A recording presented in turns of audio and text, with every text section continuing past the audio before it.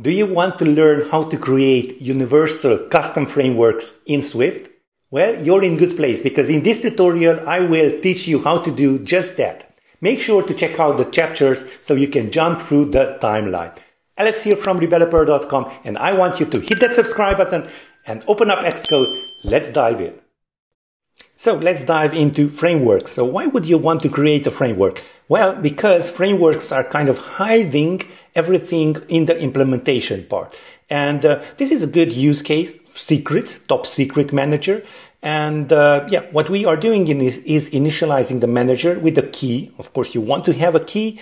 And if it is authorized, then we can read our secret. Now, these are the approved keys that we can use. But of course, you might want to have a fetch request here from a server to verify that key. Okay, so basically that is it. Before we go forward with how to create this framework, let me just tell you that if you have a public class or variable or function or initializer, that will be available for the public, basically. They can use it in their projects. But if it's private, as you can see here and here, then it will not be available. You could just omit private and then it will be internal by default. Also, internal means that it's internal for this framework, basically. Okay, so what we're going to build out is secret reader framework. So let's do that from scratch. Let's open up Xcode. And inside Xcode, let's create file, new, and project. Okay, so file, new, project. Let me just resize this so you can see it a little bit better. Awesome. Now you want to scroll all the way down and select framework. So that is what we are going to create next. And I will name this secrets. Awesome. And let's click on the next here. And let's just create a new file here. So let's just drag and drop a new folder and let's create it right over here.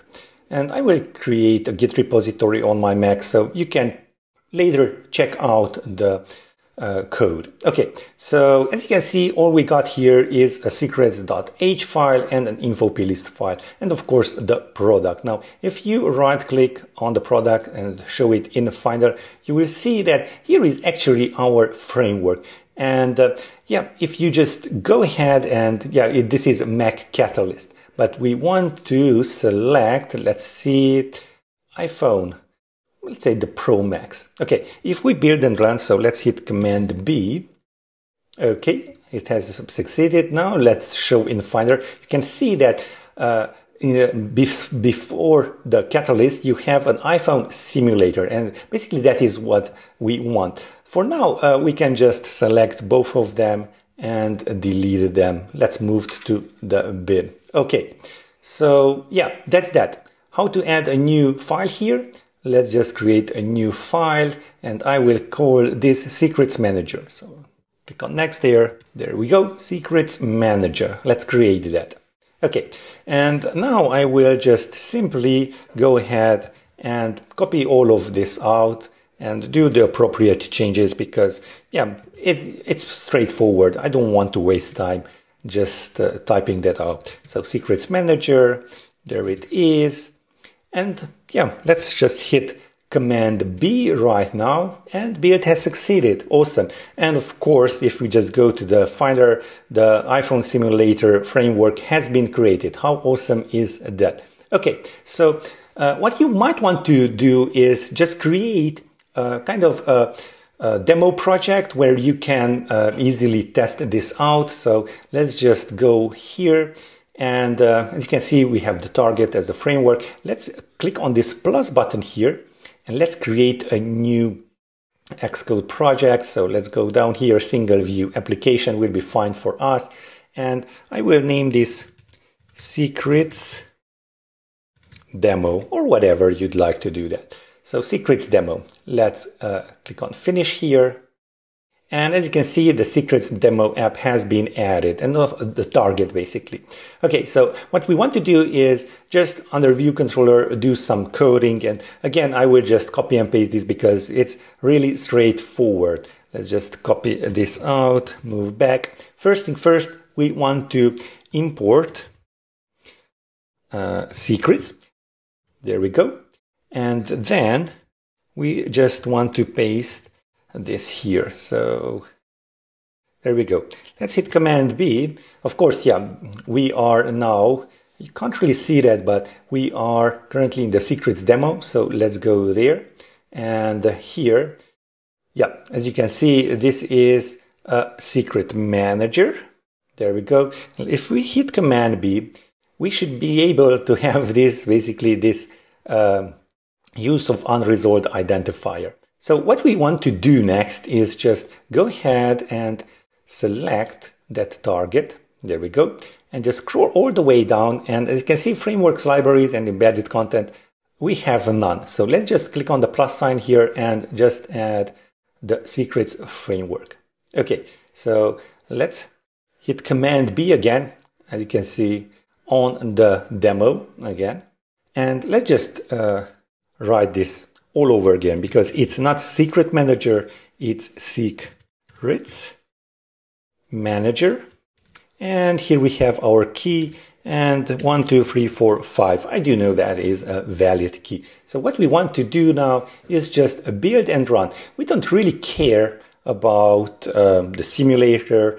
All we want to see is either of these print statements. And now we should be able to print out the secret. Let's just wait for that. And there we go. And here it is. The secret is, I love custom frameworks. And indeed, that is what we have set right over here. Awesome. Now, let's just double check if we just remove one from the key, one letter there from the key. Build has succeeded, that's okay, but failed to read secret. Really, really nice. Okay, so what you want to do is just add this in a separate project, because yeah, this is just the demo project. So let's just create that. So under xcode file, a new, let's create a new project again. And I will name this project, let me just resize this real quick. I will name this project Secrets Reader. So not framework, but a single view application. Next, let's click on next there and create that. Awesome. Now what we want to do is just add some frameworks that are manual frameworks. So let's create a group here. Okay, so how would you go about adding that new framework? Well, let's just move back here. And as you can see here, if you just jump to a show in Finder for the secrets.framework, you will see that we have this debug iPhone simulator and secrets.framework. So that is what you want to kind of copy and paste into that other project. So let's go back to xcode and let's just drag and drop this. So secrets.framework, there it is.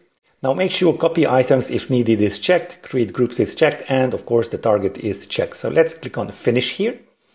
And now you will see that it has appeared under frameworks, libraries, and embedded content. And currently it's do not embed. And let me just build and run this project.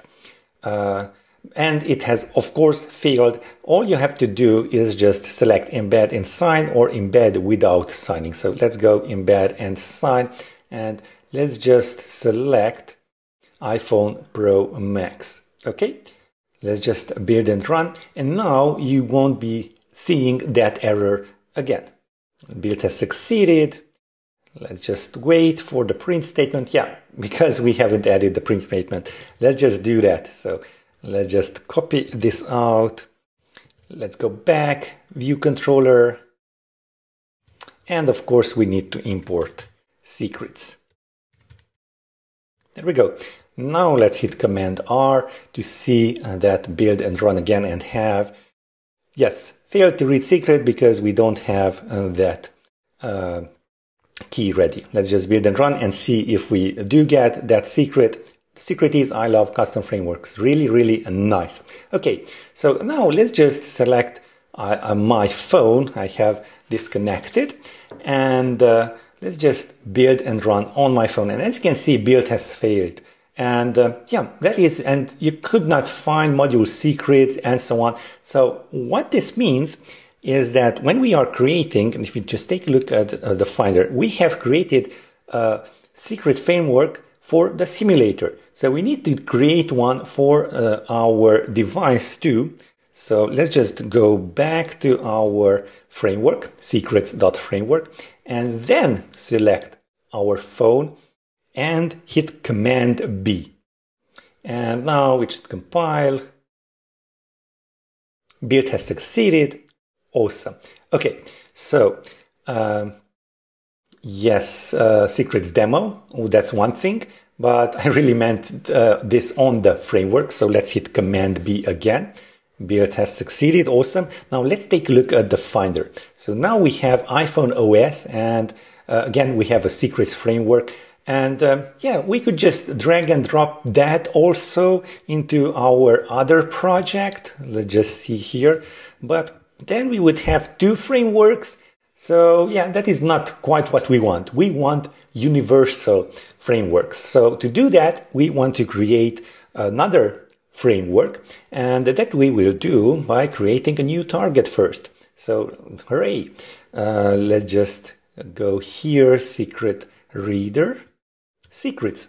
This is the one. Okay, so now we have our secrets framework, our secrets demo, and let's just click on the plus sign here and select cross-platform and aggregate. So what we are going to do is kind of take those two, the OS and the simulator, and create a universal one. So the product name, let's say Secrets Universal. That would be a really nice name for our product. Let's click finish here. And what we want to do here is basically go to our build phases and click on this plus button and create a new run script. Okay, just open that up. Let me make some room here. And in here, we will add a new script. Now, what type of script? Delete everything like that commented line, and go ahead and check out the link in the description where you will could download this script. Now, it's called Universal Framework Script. Go ahead and check it out. I will just copy and paste this in here. Yeah, I'm not good scripter myself, well, experienced scripter myself. I just kind of made this through searching from Stack Overflow and on GitHub. Yeah, go ahead and check it out. I have also added some comments there. So now what we want to do, as you can see, I added this script into the secrets universal target. What we want to do is just select this target, and then here just select generic iOS device. So the universal target and generic iOS device. Of course, make sure that you have already created these iPhone OS and iPhone simulator frameworks. Yes, so those two are there, should be there. Okay, let's go back, and now let's hit Command B, and this should build in a moment. And yes, build has succeeded. So now let's take a look at what we got here. As you can see, a new debug iOS universal has been created, secrets.framework. And this is what we are basically going to drag and drop into our other project secrets reader. So let's just remove this. So delete, move to trash. Okay. And now let's just drag and drop this from the iOS universal. Awesome. Let's click finish. Yeah, make sure all of those are checked. Let's hit Command B so we can see that it all compiles and build has succeeded. Awesome. Now we can build and run. Build has succeeded. Yes, let's unlock our device here. Yes, and this is again image not found. You just need to enable it. So let's just go all the way down and do not embed, change that to embed and sign. Yeah, you will get into this error most probably. So there we go. Build has succeeded. And let me just unlock that. And yeah, secret, I love custom frameworks. Awesome. Now let's see if this also works on our simulator. And if it does, then yeah, Beard has succeeded. How awesome is that? And the secret is I love custom frameworks. How awesome is that? Now you know how you can create universal custom frameworks. So this is how you can hide your implementation through a custom iOS framework. Now, if you are stuck, go ahead and check out the link in the description. I am available for one-on-one mentoring.